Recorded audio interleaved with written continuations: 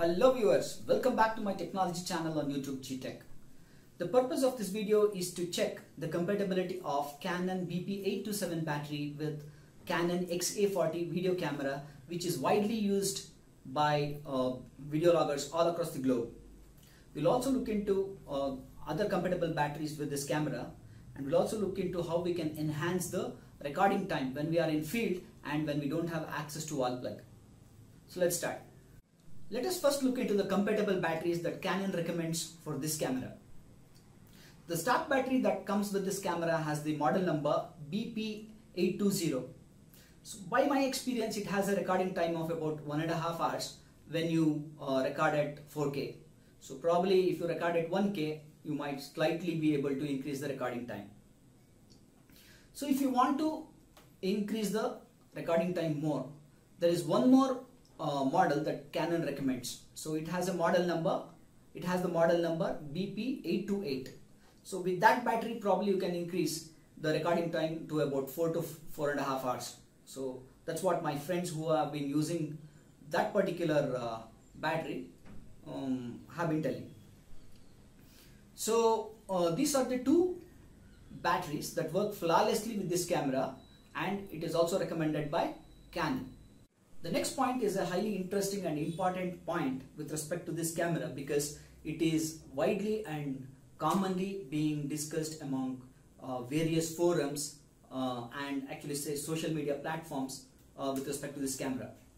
It's about compatibility of a battery model Canon BP-827 with cameras such as XA11, XA20, 30, 40, 45, etc.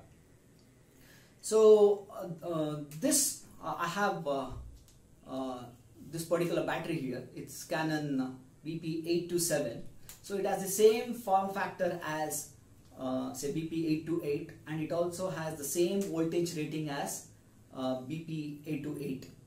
But let's see whether it is compatible with XA40 or not with a small demonstration.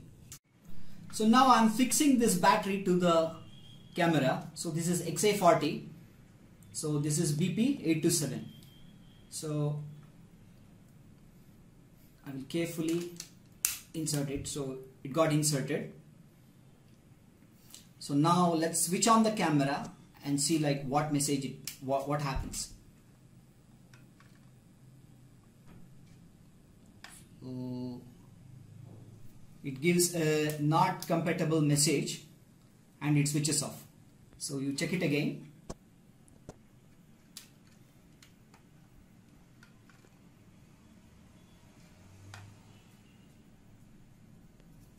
So it's switching off. So it works. It doesn't work. So it happens exactly like how what Canon says. Like it says incompatible battery, and it is switching off. So now let's see if we can do some hack and make this particular battery work. The hack that worked out for me is fairly simple, and it is something like this. So this is the Canon BP-827 battery, and now if you take a closer look, it has 4 pins: plus, D, T and minus. The plus and minus terminals supply power to the camera. So now there is this D pin. Probably this D pin is for data communication. So most likely this battery bank, or say battery pack, has a microcontroller, and the camera circuitry communicates with this microcontroller through this D pin to know the health of the battery, to know about the charge status, etc. So now what I did was I cut off this communication, that is the communication between the data communication between the camera and the battery. That is, I carefully disconnected the D terminal. I used a tweezer such as this and carefully cut off the pin. So it's a little bit tricky, but you need to do it carefully.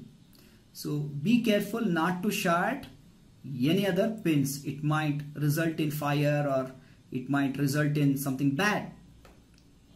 So that's what I did, and after taking off this pin, so then I connected the battery to the camera. So now I'm reinserting the battery, that is BP-827, after removing the D pin.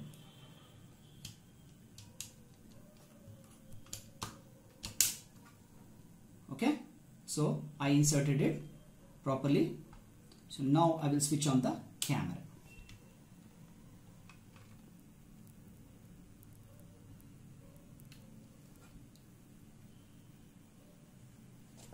So as you can see, it's perfectly working.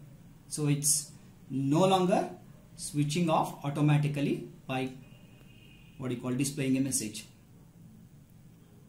Okay, so but there is a drawback, so you need to know about that.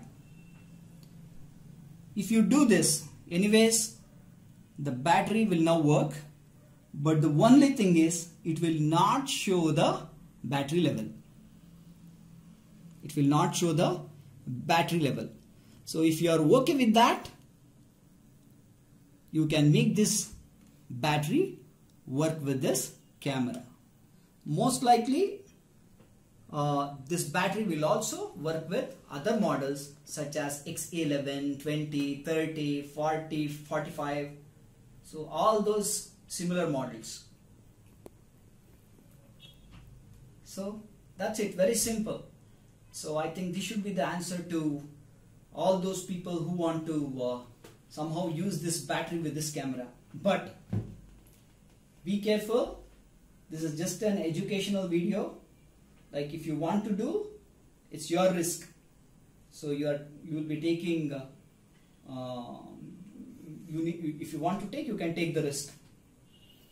Preferably go with the Canon recommended batteries. So still there will be some mad people like me who want to try it out and maybe who want to use it also. The fundamental reason or the basic reason why I modified this and why I am using this is the recommended battery, that is 828. It costs around 24,000, maybe $350, compared to this original 827 battery, which cost me around 200 rupees. 2,000 rupees. It's around $25. So where is $25? Where is $350? So that forced me to, I could not afford, so it forced me to modify this battery. Anyway, it's working flawlessly, and you can, I don't think there is any reason why we can't use it. One last point. After modification, it's better not to charge the battery through the camera. So for which actually I have a separate external charger. So I use that charger to charge this.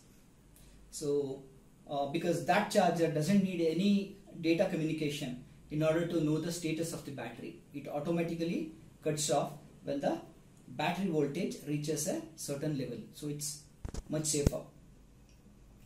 So that's about how we can make BP-827 work with XA40. Now the last interesting point. Sometimes we may need to cover events which are very long. So maybe 6 hours or 8 hours or even 10 hours. And to do that, we may need to carry multiple batteries. So even with multiple batteries, like if you want to change those batteries in between, so you might lose some very important important section of the program. So in order to avoid such a thing, what I have done is I have developed a battery bank. Okay, So this battery bank supplies about 12 volts. So because I have few other cameras which need 12 volts, even my live webcasting equipment requires 12 volts. So now from the 12 volts output that it gives, I have I also have a module that steps down the voltage to the required 8.4 volts that the camera requires. And now I connect the output of this module to the camera. Okay, and then when I switch on, you can observe here it's showing 8.38, 8.4 volts. And now on the camera, if you check, it is in the charge state. Okay, so now if you switch on the camera, so from the charge state, actually it shifted over to the voltage that you are supplying, and then it starts working flawlessly. Okay, so I have almost tested it for about 6.5 hours when I was covering a sports event for a school where my daughter was also participating in some events, and without any issues I was able to cover the complete program. Anyways, I did not record because I was directly webcasting it on YouTube. So that's about it. So I hope this video is very interesting, and it also gives it's also a curtain call for all those discussions with respect to compatibility of 827 with XA40, XA11, whatever, all those similar cameras. So I hope I will also share some important links if there are any with this. Even you can develop a battery bank such as this by yourself. So I have made a video on that also, so I will also share that link. So please look into it. If anybody needs help regarding that, they can contact me. So I can also, like, if someone requires, I can also build such a battery bank for them. So that's it. Thank you. Good luck. Enjoy your life.